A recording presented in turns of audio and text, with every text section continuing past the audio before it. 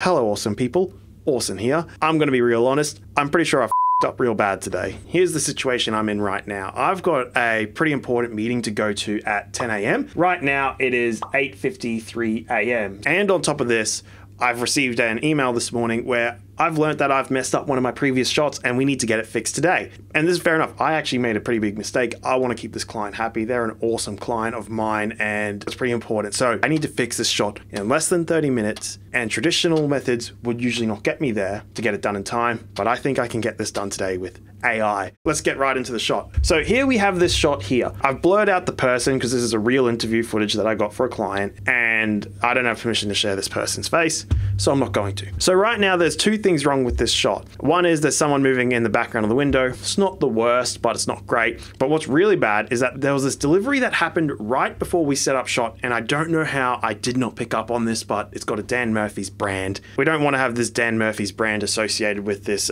company. This is a employee branding video. It's just adding this messiness. So what we're going to try and do today is erase it. So if we go into here, essentially, I'm going to do two things. I'm going to try and find a shot. I'm going to take a screenshot of this and then use AI to get rid of this shot. So I'm just going to scroll across until, there we go. So in Resolve, to take a screenshot, you just simply go here, grab still. So then we go into my gallery, got this, export.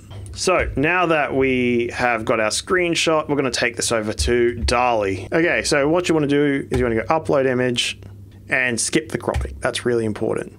Now you're just going to hit check and we get this generation frame. And if you've seen a previous video of mine, you would have seen how this works. But essentially, this generation frame is going to reference everything in this blue box here. Looking at it, this blurry footage might be problematic, but we'll see how we go. I've put this blur in here for the client, but if it might reference this blur as what this should be here.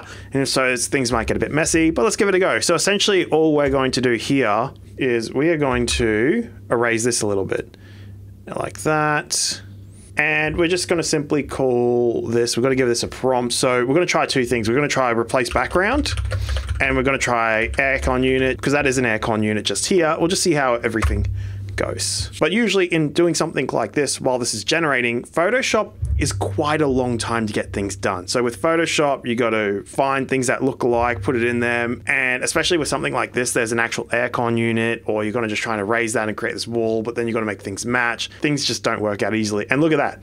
To me, that's perfect. It's indistinguishable. People can see what that's like. If I was to go with anything, I think that one's the best.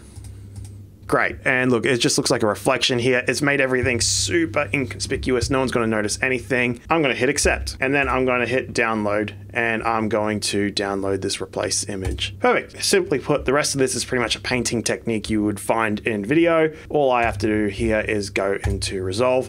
Now, look, you have a couple options when it comes to doing this. A lot of people might just take this screenshot here. Most people here, they might do your simple masking technique here, where they create this image and draw a mask around and have this on a top layer.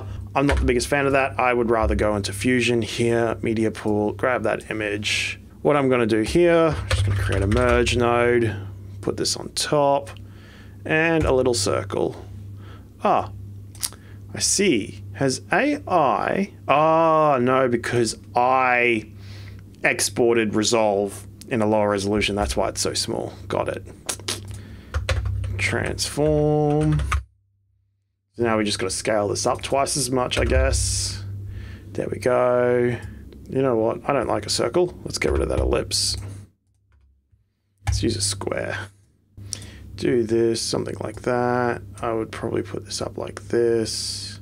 I might actually do this entire side here of the wall because that's going to be the better option. And I'm probably just going to add a little blur. So I'm pressing the 1 key so I can see what my mask looks like here because I wanted this to look a little cleaner. And where is my softness? There we go. This is just going to help it blend a little. So if we go like that, that looks pretty good if you say so myself. And then of course in here, I'm going to go to the color grade and I'm going to get rid of that blur once I stop recording this for everyone here. But in saying that, looking at that, this took me roughly, what, 4 or 5 minutes, and I was able to use AI to help paint out an unwanted element in the video That's insane. To do something like this in Photoshop would take me 30 minutes to an hour. It's a real mess around just to get rid of one element, but with AI, no time at all. This was just absolutely incredible. What a fantastic experience. I hope you guys enjoyed this, and if you feel like being extra awesome, consider hitting that like and subscribe button. It will really help this channel grow. I really would love to keep sharing these cool new techniques and discoveries I find, and until then, I'll catch you around.